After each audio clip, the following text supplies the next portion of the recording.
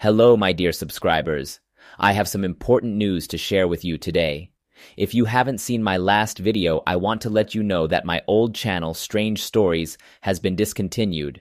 This has happened because Google has disabled my AdSense account without any reason or warning. I was devastated to lose the channel that I've been working on for so long, but I didn't let it stop me. Instead, I created a new channel called Fascinating Stories. Fascinating Stories is all about the same topic as Strange Stories, near-death experiences. It features the same amazing testimonies sent from viewers like you, and I'm really excited about the new content that I'm creating.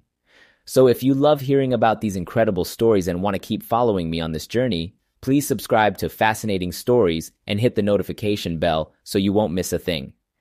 It would mean the world to me to have your support on this new channel.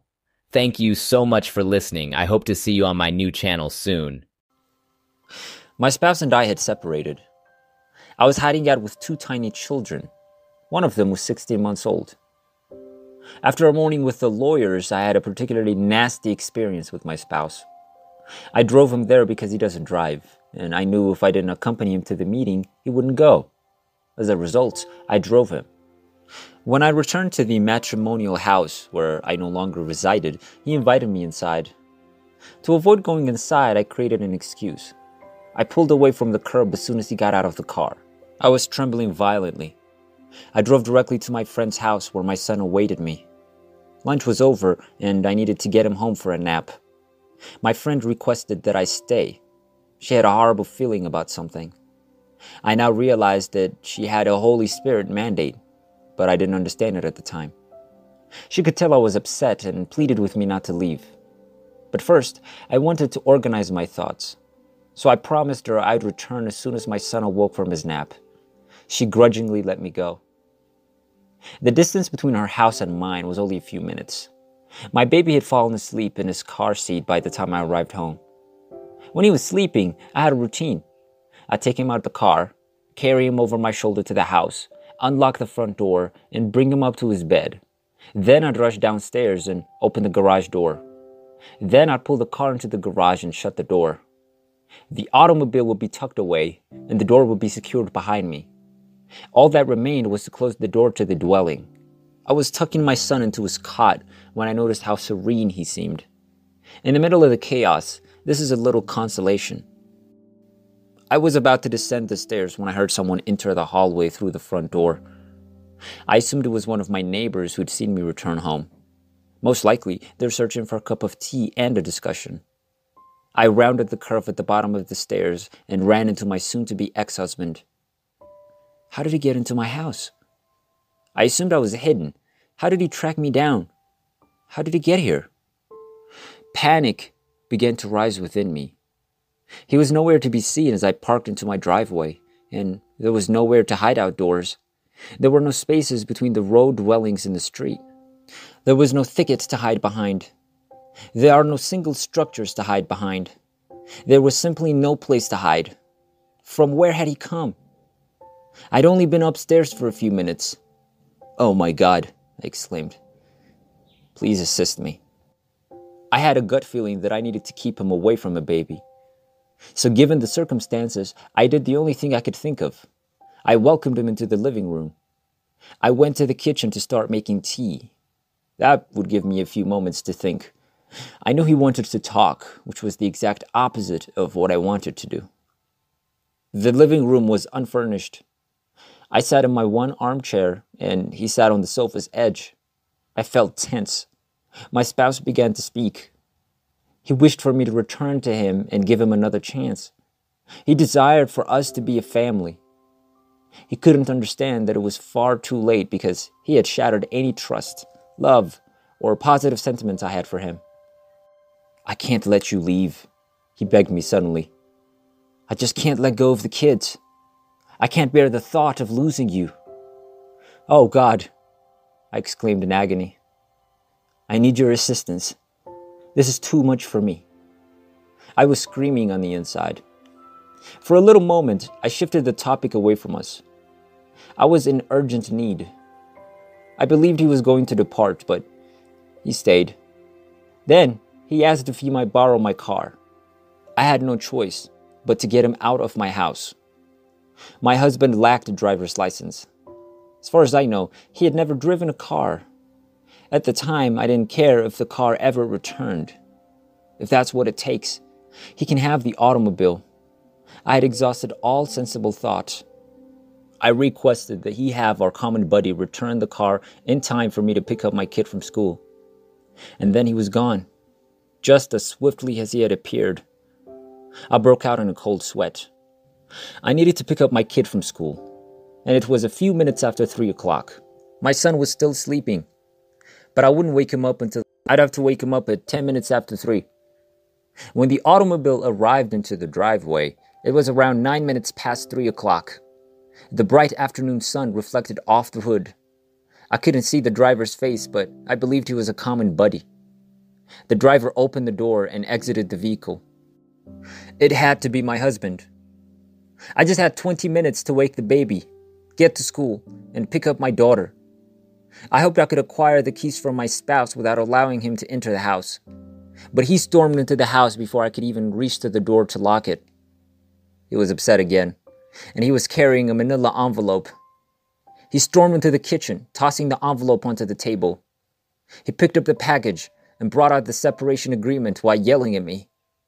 He wrote his name across the bottom in defiance, still ranting at me as he signed. "If that's what you want, go ahead and get it," he growled. I needed to get away from that rage. I went back to the living room. He followed me. He walked across the room and sat on the sofa's edge. He began pleading with me not to harm him. I sat like a stone in the armchair.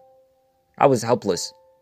I despised him and wished he would leave, but I couldn't because I was afraid of him.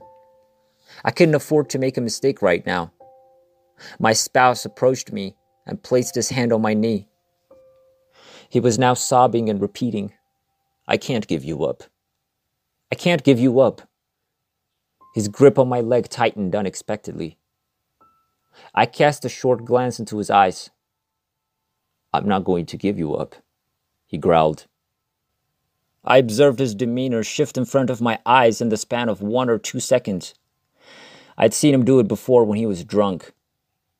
This time, however, he was sober and extremely dangerous. It was sudden and clear, as if someone had drawn a curtain over his soul's window. Before I could respond, his hands flew to my throat and he started choking me. "My God," I exclaimed. He was going to murder me. "I'm going to murder you," he declared. I ripped at his hands and we both collapsed onto the carpet. I tried to move his hands away from my neck, but he was simply too powerful. If only I could get 1 or 2 fingers between his hands and my throat. I couldn't take a breath. I rolled along the carpet, dragging him along with me. For a split second, his grip loosened. It was just enough to take a breath. We fought some more. He was cursing and yelling at me. My heart was racing. Every time I managed to break free from his grip long enough to take a ragged breath, his fingers grabbed my neck with a renewed vigor. I was about to die because I was suffocating to death. My children raced through my head as I was on the edge of passing out. What would happen to them, I wondered. Who would look after them? I couldn't possibly die. I had babies to look after. I lashed out with my arms and legs, landing a strike. My husband's grasp loosened briefly, and I scrambled away from him. I needed to get to the front door. He was, however, far too swift for me. He obstructed the path to the kitchen, leading me to leap for the door. With a gleam of metal in his hand, he rushed back into the passage. He snatched my arm and threw me to the ground. As his hand flew towards me, my arm reflexively rose to defend my face. I was now crouched beneath him, one of my hands clawing at his throat. I attempted to slam my knee into his groin. I tried biting and kicking him to get away from him. We continued to wrestle, first in the hallway, and then in the living room. The carpet now had blood streaks on it. There were blood splatters on the walls. He had me pinned to the floor and snarled, "I'm going to murder you. for the third time. I couldn't breathe even though I was still battling. He had successfully shut off my oxygen supply, and I knew I would die in the following few seconds. I yielded, and my panic dissipated. As I fell into the darkness, I told myself, Lord, I'm ready to die. I was surrounded in a pure, brilliant light and no longer had a corporeal body. But did I still exist? I couldn't see because I didn't have eyes, but I peered around. I was in the middle of a great nothingness, but it wasn't empty. It was entirely filled with the living God's presence. There are no words in English that can express where I was. I was smack dab in the thick of glory. The Lord then embraced me in his love and held me close to his breast. I was filled to the core of my being with his calm that surpasses all comprehension. I sensed his affection for me. Oh my goodness, I had no idea he cared that much for me. Wrapped in that love, wrapped in the arms of my Father, I completely and without hesitation abandoned my will, myself, and everything that I was. I was in my Father's arms, and all I wanted to do was stay there forever. I informed my father that I was ready to return home. My father just said things to me. But what I can tell you is that he told me he was waiting for me to give my will, myself, and my life to him. Then he told me that he was returning me because it wasn't yet time for me to return home. My father gave me a fresh lease on life, both physically and spiritually. He returned me to the floor of that modest living room.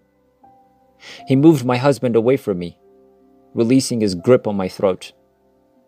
I gradually became aware that I was back in the world. My entire body hurt as I lay on the living room carpet. When I gently opened my eyes, I noticed my spouse crouched on the carpet a few feet away from me. Tears streamed down his cheeks, and there was blood all over his face. His shirt and jeans were stained with blood, and he was sobbing and wailing. I was gradually able to hear the words, "What have I done?" He kept asking. Oh my God, what did I do? I couldn't figure out why he was covered in blood. I had no idea why he was coated in my blood at the time. He was sobbing and burying his face in his hands. I was no longer terrified. I had confronted death, and all dread had vanished. I knew I had to get him out of the house as soon as possible. He was starting to mumble incoherently now. I spoke up, and when he saw that I was still alive, he shakily rose to his feet. He seemed to notice that he was covered in blood for the first time. He grew terrified. I carefully rose from the floor and stood up, speaking quietly. Because of the damage to my throat, there was little remained of my voice. My throat was sore, and my voice was raspy. But I had to persuade him to go. He pleaded with me not to call the cops, and I assured him that I would not. He would hear whatever he wanted to hear, but we were both aware that he couldn't go with blood on his clothes. I walked upstairs and picked out a pair of slacks that I thought would fit him. When I handed them to him, he swiftly put them on, but clung to the bloodied ones. He wasn't sure what to do. He began to grow irritated and crazy once more. I was speaking to him, attempting to express what he desired to hear. At the same time, I attempted to direct him to the front entrance. I am still not sure what prompted him to depart. Only the Lord could have done it. It appeared as if I shoved him down the hall and out the front door. I recall immediately shutting the door after pushing him out. Then I dashed back into the kitchen to check which way he was running. It only took me 5 seconds to get to the kitchen window. But when I peered out the window, he was gone. He was nowhere to be found. He had vanished with no trace. My body went into shock at that point. There is a police report, a hospital report, and images of my injuries in this case. When I arrived at the hospital, a police officer was stationed outside the entrance to my room. In less than 6 months, I relocated, divorced, changed my and my family's names, and went into hiding.